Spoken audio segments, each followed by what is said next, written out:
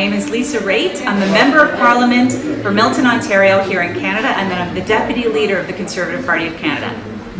We're not in the business, unlike some other politicians in Canada, to tell other countries how necessarily to run their own democracies. What we do believe, though, is that we're supposed to work with other countries and make sure that we have open lines of communications and make sure that we're dealing with democratic institutions. Our Andrew Scheer is very familiar with that. He's a former Speaker of the House. He knows what the importance is of diplomacy around the world, and I'm sure that we'll continue to enjoy a good relationship, opening channels of communication and finding things that we can agree on.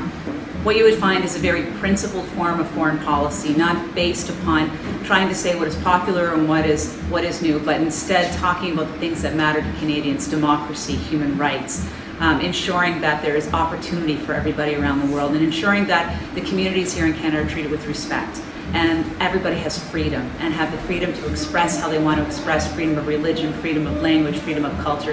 That's what we're based upon here in Canada. That's what we believe as Conservatives.